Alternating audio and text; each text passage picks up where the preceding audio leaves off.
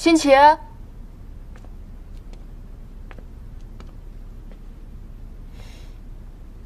辛奇，你太过分了！说什么一辈子都再也不想见到我，你知不知道那天我有多伤心？对不起，敏慧，我知道你不告诉我真相是怕我受不了，我知道你心里其实比我还难受，我不该对你说那么刻薄的话，更不该跟你分手。是我小气，是我糊涂。你既然走了，为什么还要回来？回来了还要欺负我？其实这5年，我一直努力的想要忘了你，可是我做不到。谢谢你一个人把全全生下来，并且把他照顾得这么好。你经历过的磨难，一定让我无法想象。一切都是我的错，我不该那样对你。我愿意用我一辈子的时间来偿还你，但你能不能再给我一次机会？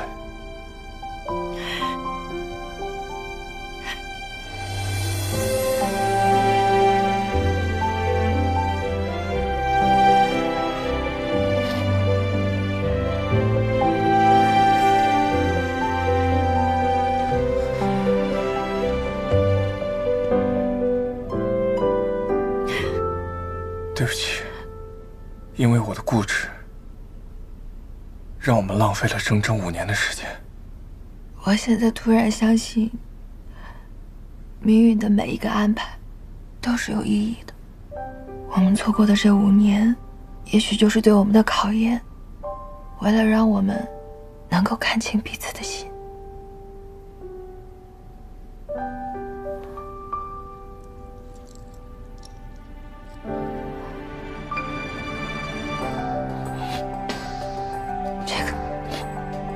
这个你还留着？5年前你走的时候摔坏了，我找人把它修好了。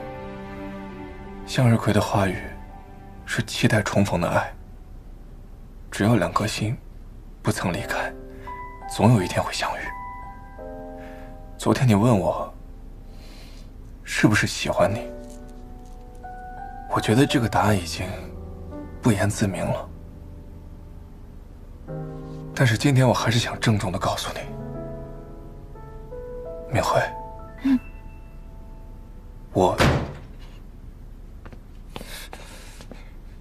你谁啊？陈家俊，草木男朋友，你怎么会？你要干嘛？我问你，5年前苏田真的只是死于大巴车意外吗？是不是你在最后一刻为了活命，抢在他面前下了车，也抢走了他升华的机会？死的本应该就是你，对不对？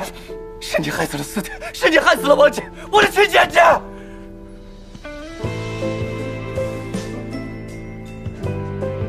亲姐姐。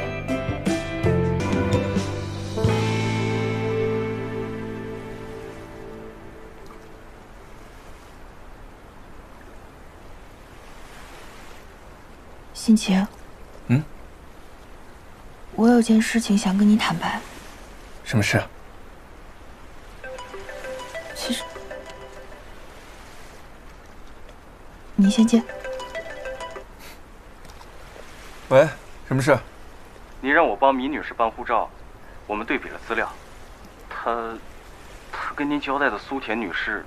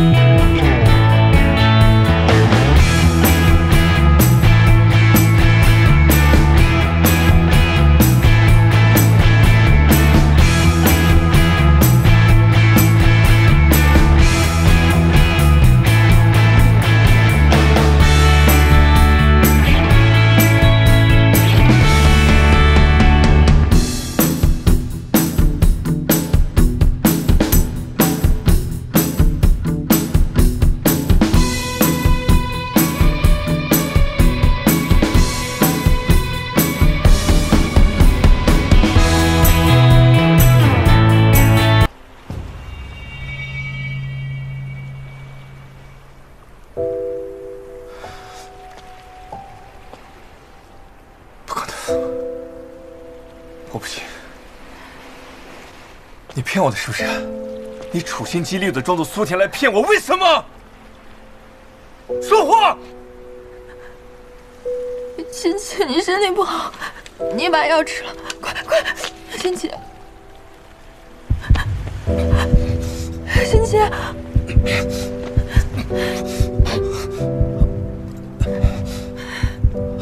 是苏田他在临终前的嘱托我，他让我代替了过来赴你的约，让我把东西给你。我真的没有想骗你，辛奇。当时我看你身体真的不好，我很怕你知道真相之后你会撑不过去，所以我就想，只要我能够坚持到你去美国做手术，我只要坚持住就可以了。但是我爱上你了，我真的爱上你了，辛奇。我不想事情变成这样的。我去给你拿药好不好，辛奇？你滚！我不想再见到你。我走，我现在就走。这个给你，辛奇，对不起。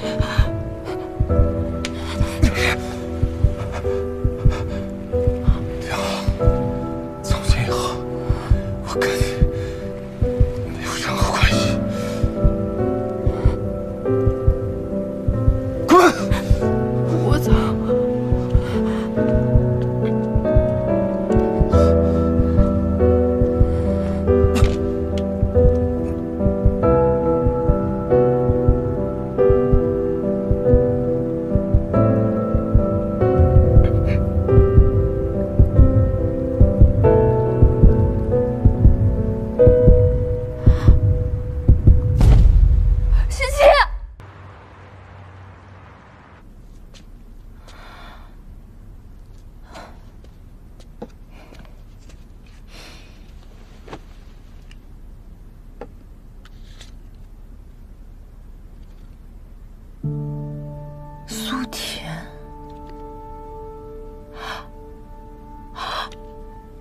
没错，我就是苏田的亲弟弟。在我2岁那年，爸妈就在一场事故中过世了。我跟我姐一起被送进了福利院，后来我就被我现在的养父母领养。从那以后，我就再也没有见过我姐。但她说过，长大了一定会回来找我的。这些年，我找了好多地方，也问了很多人。我不停地在路上贴寻人启事。同城群里到处问话，我去了好多次公安局，终于在2年前我得到了我姐的音讯，没想到却是死讯。所以，你真的是苏田的弟弟？怎么，怕了？你为什么说是敏慧害死了苏田？我知道我姐的死讯之后，我又找了好几个当年大巴车上的幸存者。我想知道我姐在世最后一刻有没有留下什么话。他们都说，当时我姐和另外一个女孩在大巴车上，我姐原本可以先下车的，但那个女孩和我姐发生了争执，还推了我姐。最后那个女孩先下了车，我姐却死了。现在，当着苏田的亲弟弟，当着我姐的在天之灵，你敢不敢正面回答我？是不是你害死了我姐？是不是你？我没有，我不知道该怎么跟你。敏慧，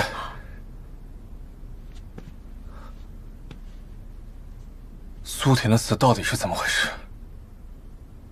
是不是像他说的那样？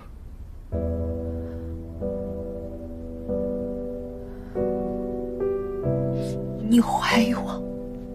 不是怀疑你，你只是不相信我，对不对？你只是没有办法完全的相信我，对吗？明慧，我告诉你个天大的消息，苏田的弟弟。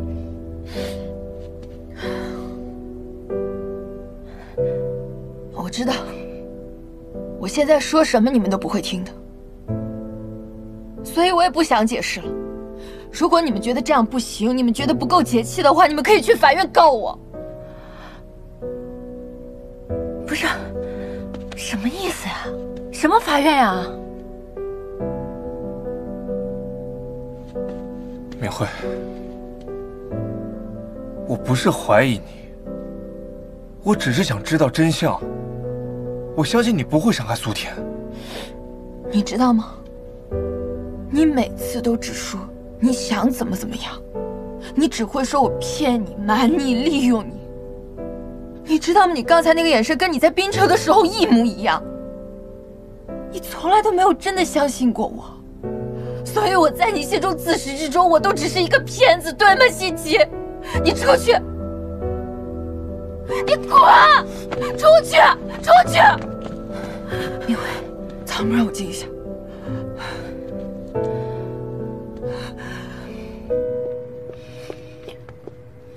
站住！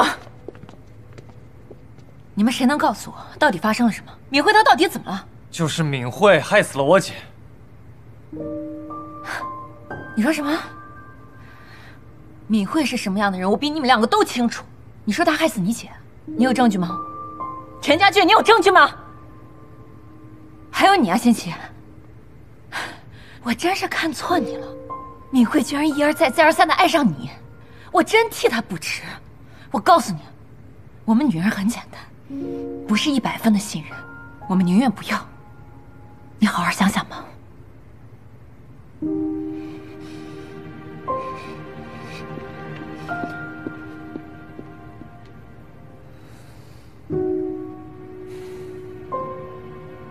我在福利院的时候，没人愿意理我，除了苏田。他总说他有个弟弟已经被收养了，等他长大了，他一定要去找他。你知道苏田为什么死活不肯被收养去国外吗？就是因为他一直还记得和你的约定，他从来没忘记过你。原来你跟我姐从小就这么好。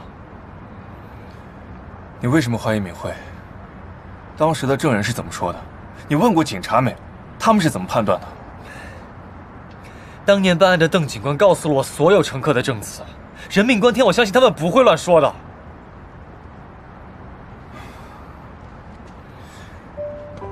当时他们的情况肯定特别复杂，车外的人是完全看不清车内的情况的，我们不能相信他们的一面之词。你不是说你是我姐最亲的人吗？你为什么要替敏慧说话？就因为你喜欢上了她？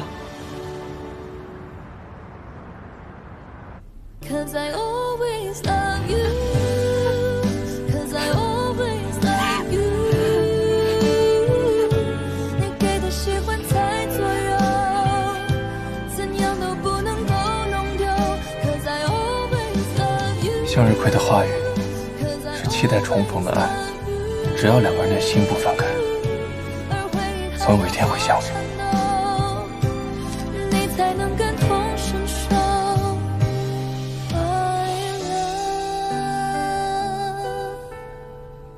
你冷静一点，我特别理解你的心情。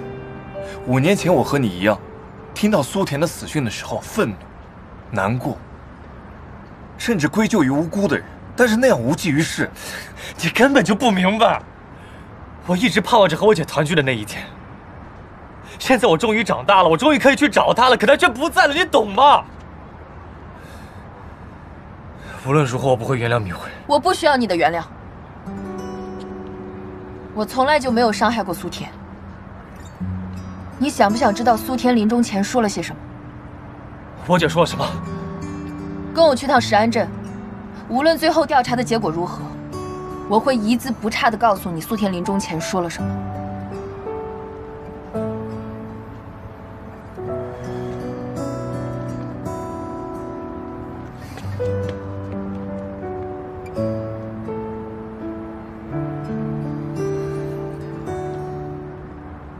草木，我先不回滨城了，我去趟石安镇。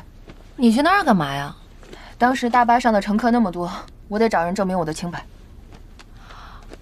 对呀，就应该这样。不愧是我的女超人，到时候看辛奇还能说什么？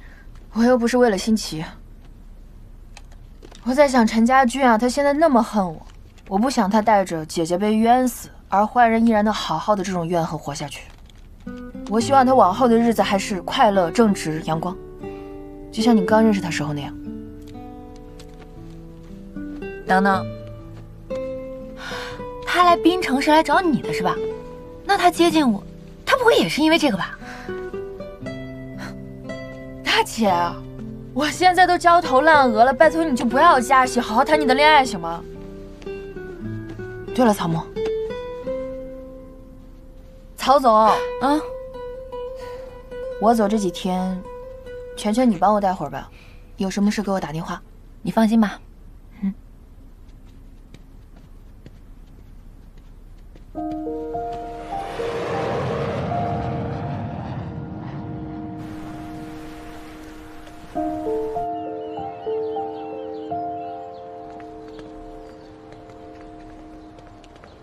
美惠，今天发生了很多事情，我们都好好消化一下，早点休息。天大的事情明天再说。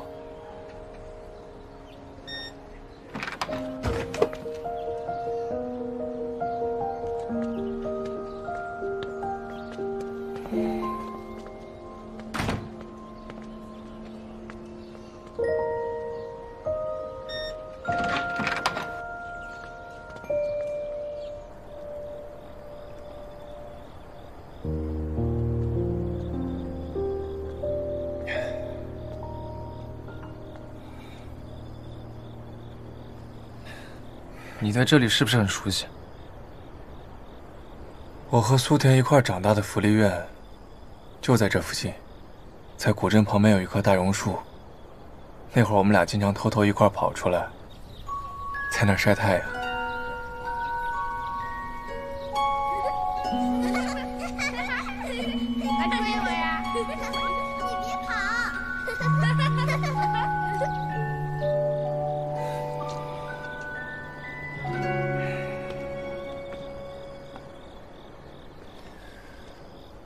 所以你也是第一次在这里见到的敏慧。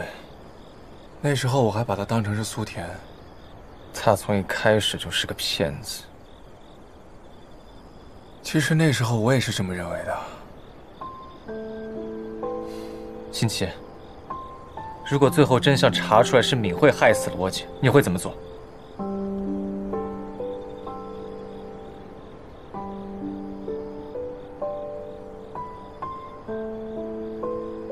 你不用试探我，我绝对不会放过害死苏田的人。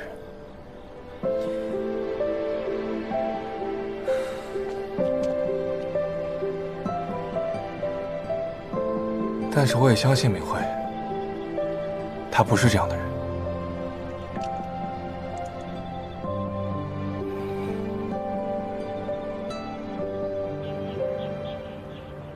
你这个小伙子，我什么时候跟你说是他害死苏田的？我当时明明和你说的是，有一个女孩和苏田在中巴车上好像是发生了争执，然后那个女孩下了车，苏田没下车，我甚至连你的名字都没告诉他。邓警官，可我去找了那两个目击证人，他们说远远看到车里两个人不仅发生了争执，还发生了推搡，不是他害死的还能是谁啊？